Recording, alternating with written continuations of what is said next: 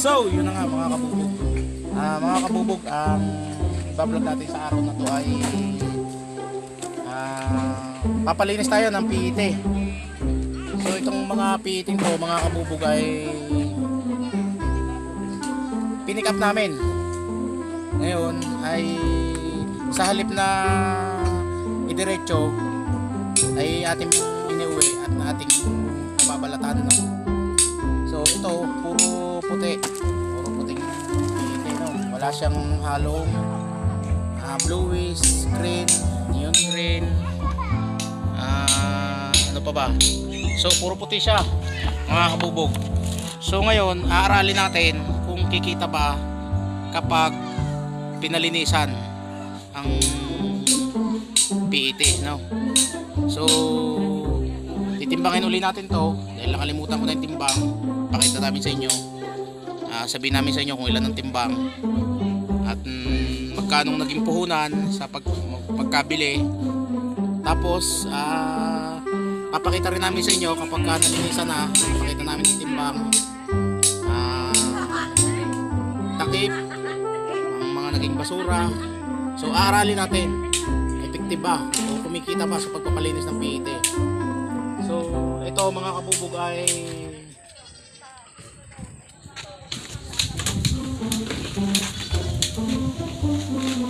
bali timbang na yan, di ba? Yan nandyan, no?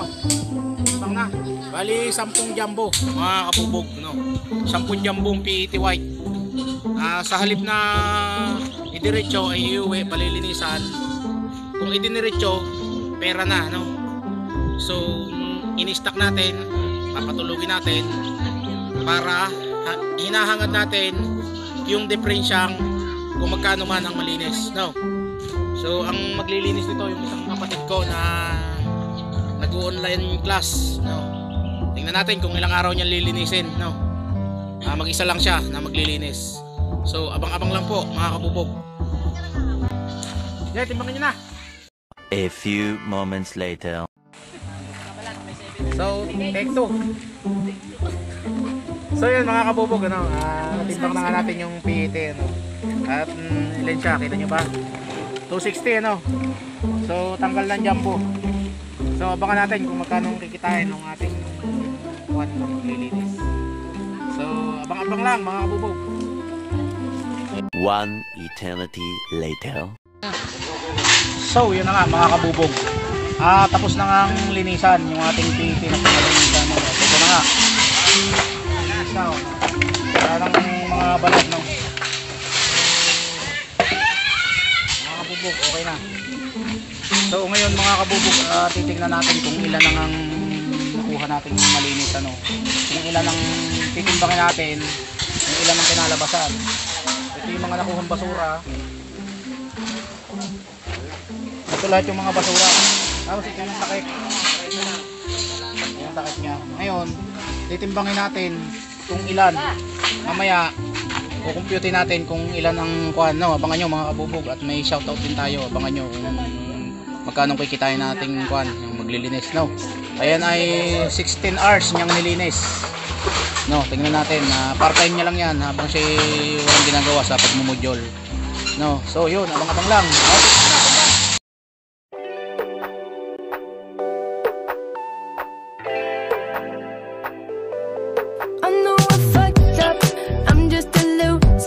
Shouldn't be with ya.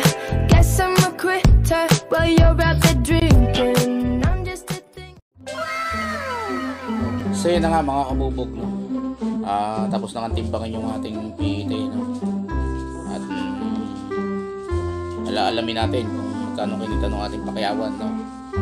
At kung ilan ang nawala. So bago yun, shoutout muna tayo, no? Shoutout sa atin, no? Unahin na natin si Kuya James Masida Torre. Shoutout sa iyo Kuya James. So sunod, Pau Joyce Music Collection. Shoutout po sa inyo, no? Ito vlogger po ito. Pakisip po natin channel mga support namin. NF Aqua Official. Ayun, kay Madam Arlene Bailon. Yan, may channel din po ito. NF Aqua Official at Arlene Bailon, no? Jane Lifestyle, no? Pakisilip din po, pakisuportahan, no? At may isa pa, hindi ko alam kung may kwento, Domingo Carino. Shoutout sa Domingo Carino. So, yan po. Tuloy na po natin yung ating pinag-uusapan, no? So yun nga po mga kabubog, ay 16 na oras na tinarbaho nung ating kapatid na nagpumudol, no? At 16 na oras, kung matatandaan nyo nga, yun ay 260 kilo na marumi pa, no? So nung nalinisan niya ay malinis na nakuha niya ay 229. So binigyan ko siya ng 3 piso per kilo, kaya kumita siya sa loob ng 16 hours ng 687. Yung takip, binigyan ko na rin siya ng piso. Ang nakuhang takip ay 14. So ang nakuhang basura ay 13. So lumalabas na ang nawala ay, okay na lang po mag-compute, no? 229 malinis. So ang nawala ay 14. So kunin natin ang porsyento, siguro mga 5%, no? Ang nawala sa basura. So halimbawa, kung ibinenta ko yon ng halimbawa nung 260 ang kung ibinenta ko, halimbawa sabihin na natin 16, no? Halimbawa lang 16 ang kilo sa marumi. So hindi pa rin natin masabi, no? So sa 16 lang, halimbawa lang ay 4160 ang mapapagbentahan natin. Pero ito kasi may mga list ito sa deliveran, at saka iba-iba ang presyo ng mga deliveran, kaya halimbawa lang ito, no? 4160. Ngayon nung nalinis natin ay sa 229, sabihin na natin halimbawa lang 26, ang kakalabasan niyan ay 5954, ano? At yung takip, sabihin 14, sabihin na natin sa 15 na lang, halimbawa ay 210. At pag pinagsama natin yan ay 6170, ano? 6170. So kung ibenta natin ng 16 ang kilo sa marumi ay 4160, lumalabas na ang hinahabol natin ay 2,000 ang diferensya. Lumalabas na 2,000 ang diferensya yung ating hinahangad, no? 2,000. So ang nangyari dyan, ang puhunan niyan ay 260, ang kuha ko dyan ay 7. Usapang puti yan mga kabubog, 7. Puro puti na P.E.T yan. 7 ko kinuha kilo. So ang puhunan niyan 1,820. Ngayon ang naging puhunan niya sa kabuuan, dahil pinakyaw nga, nagbayad tayo ng 3 piso per kilo sa 229, ipilinas natin yung 687, lumalabas na ang puhunan niyan ay 2,477. So 2,477 ang puhunan. Kaya kung mapapagbentahan kung sakasakali ay 6,170, babawas natin yung 2,477, ang matitira dyan ay 3,693. Kaya lang itong mga kabubog, itong 3,693 ay hindi ito sigurado. Kasi bakit? Pwedeng ang mga deliveran kasi mga kabubog, iba-iba yan. Tandaan natin, iba-iba ang mga deliveran. Maraming deliveran ng P.E.T dito sa Batangas, sa Laguna. Meron dito deliveran, napakataas niyang kumuha, pero napakataas din ang standard niya o ng kanyang uri ng kanyang pamimili, no? Ang kinukuha niya lang talaga niya yung makikintab, class A. So kaya ganun kataas, ganun din siya kasilan. Meron naman dito, napakababa naman yung bumili ng malinis, pero wala namang marireject halos sa kanya. So saan tayo? No, kinakailangan marunong tayo, no? Yung iba, kanya-kanyang diskarte. Yung iba, nagpapalinis, binubukod yung class A. So yun lang, class A ang dinadala niya dun sa kabilang deliveran. Yung mga class B, dito niya dinadala sa kabilang deliveran. Ang Ang problema dito sa kabilang delivery naman, dito sa mataas nga siyang bumili, pero may list pa rin siya. Ang problema naman dito sa isa, mababa siyang bumili, napakalaki pa rin naman niyang mag-list.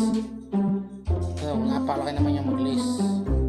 Wala nga nare-reject sa kanya, pero ang laki niya mag-list. Diba? Maring lisan ka ng malinis na nga, lisan ka pa ng 5%. Sa usapang madumi naman mga kabubog, dito sa kabila, pag nagbenta ka ng puti, puro puti, 9% naman ang nililis niya. So wala nga marireject, ang laki naman ang list niya. Dito naman sa kabila, mataas siya, pero ang dami namang nare-reject sa kanya. So dito, pag hindi mo talaga nakuha dito ang tamang diskarte, malulula ka talaga dito at saka may inis ka talaga. Kasi lahat may kanya-kanyang diskarte. So ito, ang ginagawa ko dito, ang diskarte ko dito, hindi ako dun sa pinakamataas, hindi rin naman ako dun sa pinakamababa. Meron kasi dito medyo nasa bandang gitna. Ang diskarte nitong bandang gitnang to, mababa lang siya ng 2 piso dun sa pinakamataas. Ang diskarte naman niya, may class B naman siya. Napakababa naman ng class B niya, tulad ng mga toyo, mga pinag-alasan ng mantika, medyo yun ang class B niya. So kaya ang ginagawa ko dyan, pagka napakarami, ibinabaklod ko na lang yan. Tapos pagka ramdam ko na halimbawa mangangalahating biyahe na o kalahating puno na doon sa aking sasakyan, sasamahan ko siya ng purong malinis talaga. Doon ko siya i-deliver sa mababang bumili pero wala namang marireject. So ganun, salitan. Hindi rin naman pwede na doon mo lahat i-deliver, yung lahat ng makintab, lahat ng malinis, kasi tatalunin ka nga eh. Kasi pag tinuos mo talaga, pag sinumatotalo mo talaga, pag tinuos mo at kinumpute mo yung porsyento, nalabas na 2 piso lang yung hinahagad mo pag doon ka lagi sa kanya magbebenta. Kaya kinakailangan aralin talaga mabuti ang pagpapalinis ng P.E.T. Unang-una pang napansin ko dito, napakaraming basura. Isipin mo 13 kilos na basura. Sabihin na natin 4%. Sabihin na natin isang tinulada ay 5%. Isang tinulada ang pinalinisan mong P.E.T.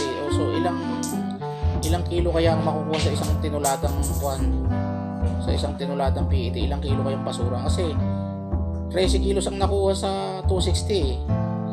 So ilang kilo makukuha sa isang tinulada?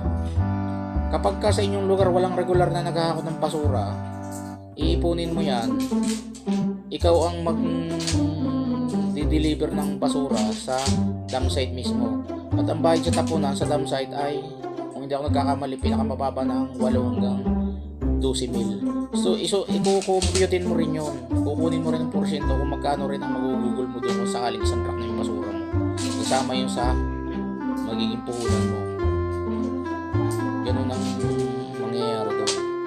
Kaya ako minsan talaga, hindi talaga ako nagpapalinis. So ang layo ng video ito para doon sa mga baguhan, mga nais magsimula. Kasi minsan yung iba kukuhan talaga, nasisilaw talaga doon sa malinis. Ganito lang ako, pagka ang diferensya ng malinis ay 13 hanggang 10 hanggang 15, pwede kayong magpalinis. Pero kung mas mababa sa 10 ang diferensya, wag na kayong magpalinis. Abala lang yun. So yun lang ang sa akin, suggest ko lang. Ano po mga kabubog. So sa mga susunod, ito kasi kuwan lang to nung malinis na pagsama-sama sa malaking jumbo, 8 jumbo lang. Gustuhin ko siguro to ng mga 13. I-share ko ulit sa inyo magkano ba ang kikitain ko sa isang biyahe sa pagpapalinis kong ito. At saka ito, kinakailangan talaga marami kayong jumbo, malawak ang lugar nyo, malawak ang tambakan nyo. Hindi pwede kayo magpalinis na maliit lang ang lugar nyo, konti ang jumbo nyo, at saka maliit lang ang puhunan nyo. Kasi isipin nyo, tulad nito, ilang araw to tulog, diba? Kung wala kang patutulogin na puhunan, malamang abala lang. No? Pero kung may puhunan ka naman, hindi naapektuhan yung pamimili mo araw-araw dahil doon sa pinatulog mong kalakal, okay lang. No? Sa mga susunod, bablog uli natin. Susubukan din nating magpalinis ng mga halong-halong kulay. May neon green, may para makuha natin ang porsyento kung magkano ba kikitain pagka halong-halong kulay, no, pagpapalinis. Kikita ka ba? Kasi ito, sureball lang kita dito kasi purong puti ito. Pero hindi ganun ka sureball kasi nga may nare-reject. May mare-reject at mare-reject. So, maaaring kumita ka ng malaki dun sa class A, hahatakin ka naman pababa nung class B. Kaya pag kinuha mong porsyento, bandang gitna lang halos. So, ngayon, pag deliver ko, bibidyohan ko rin to, papakita ko sa inyo para yung iba magkaroon ng mga ideya. So itong kinukuha kong ito, ideya kung ano ang pipiliin nyo. So yun lang mga kabubog, no? Maraming salamat sa matyaga nyong pagsubaybay, no? May mga tanong po kayo, comment lang. So ito ang inyong lingkod, inyong kabubog, ang istorya ng hinamak na magbubuti sa Laguna. Maraming salamat po.